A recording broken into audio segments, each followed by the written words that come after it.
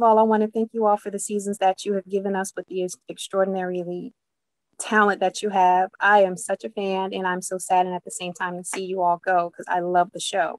For Mrs. Jasmine, I just have a quick question for you. When it comes to, I did hear you say that you channeled a lot of your real life into your character.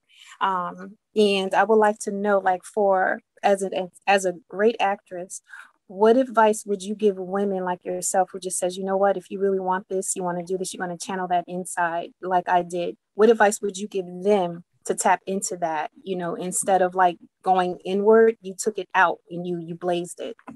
Mm-hmm. Yes, I would say to be clear about what story you want to convey with your gift, because everybody's gift is different. So be clear about what you've been through in your life. Like, take the time to really self-reflect and get to know your own self. Because when you step into these characters and you're charged with the responsibility to make them human and make them real and make them relatable, you have to know your own life, your own emotional traumas, and what makes you happy, what makes you sad, what have you been through. Otherwise, you're not going to be able to look at this character and say, okay, so like for instance, with Dr. Christy Johnson, she's in a love triangle. How does this make me feel? Well, if you've not analyzed your own love life, you're not going to be able to pull real tools to apply to the character. So that's what I would say. Really get in tune with yourself, and it takes your art to the maximum level. Love. And for Mr. Robinson, Mm-hmm. And I want to, you know what? This show took so many turns. I fell in love with the sinners, and then I fell in love with the saints, and then the saints became the sinners. And it was like, I don't know if anybody's ever told you that, but that's really what happened. And for yourself, you were kind of like innocent, but at the same time, it's like, even though you were in a love triangle, it was like you became a saint in a sense.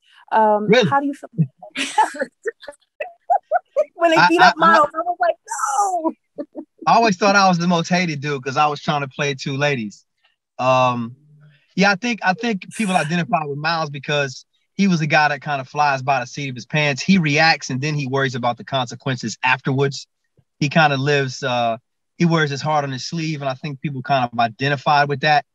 And at the same time, it would piss them off because he had really no regard for the damage he may be doing to his partners, which is art imitating life, I think, for a lot of us. And we see that a lot in the real world.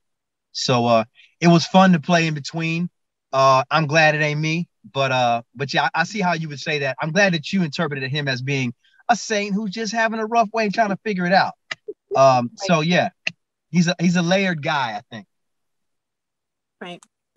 And I have one quick question. Like, every character was so different. Even the villains were different from the next villain. I see spinoffs. I could see. I don't know if you guys see. I see spinoffs. Christy, what you think? Jasmine? Spinoff of Jasmine? I see that. Oh, okay. Huh? Dr. Christy, you see Dr. Christy spinning off. Dr. Christy Chronicles. Hey! Hey! Yeah. We come see you at the hospital. Come see me at the hospital. I will hook you up. I definitely see the stories continuing. We're ending on a high. We're not in the way. What I will say, we are going to leave you like we leave you every season, wanting more.